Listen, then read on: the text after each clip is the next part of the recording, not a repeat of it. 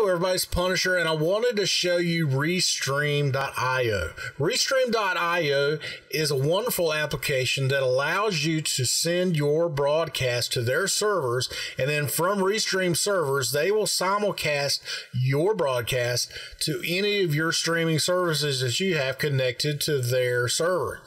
It's an awesome application. I want to show you what the dashboard looks like so you can be familiar with it. It's super easy to use, and you will find that it is the perfect solution for combining all of your stream services, including chat. So let's go ahead and get there now and take a look at it.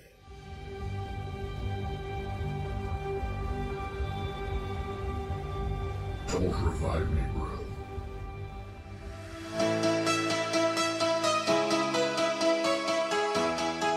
This is Restream's dashboard. Now, when you initially log in, you're going to have a blank canvas, so none of your stream service is going to show up, of course.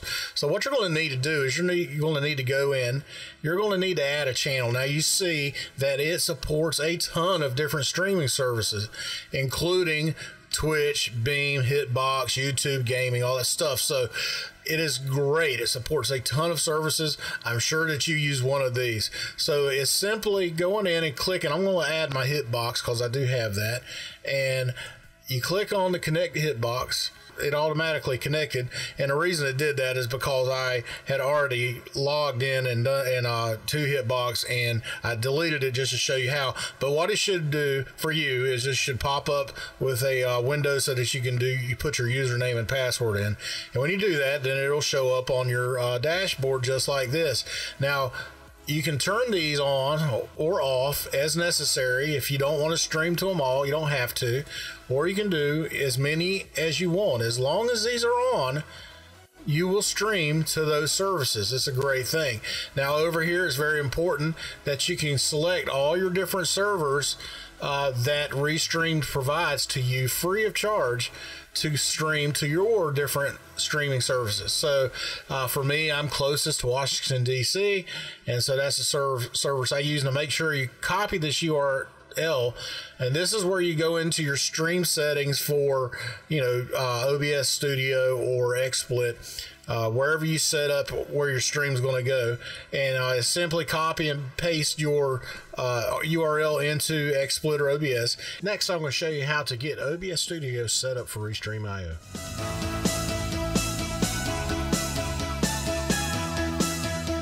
Right now, I'm going to show you how to set up Restream inside of OBS Studio. You may or may not be familiar with the new program, but it's simply going into your settings and then going to Stream, and then Restream.io is already in your streaming services, so it's just a matter of selecting Restream.io, then going down and finding the server that you want to use, and then copying over your stream key right into that little field right there.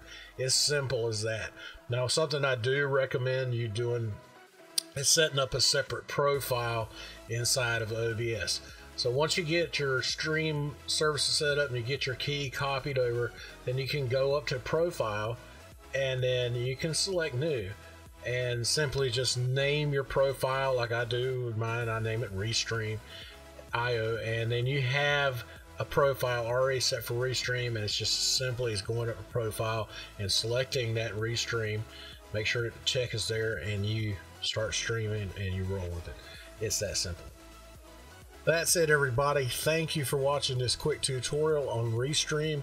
I hope that it helped you out. If it did, then give me a comment below, give me a like, and subscribe to my channel, please. More tutorials are coming out. And if you would like to use Restream.io, just visit our website at Restream.io.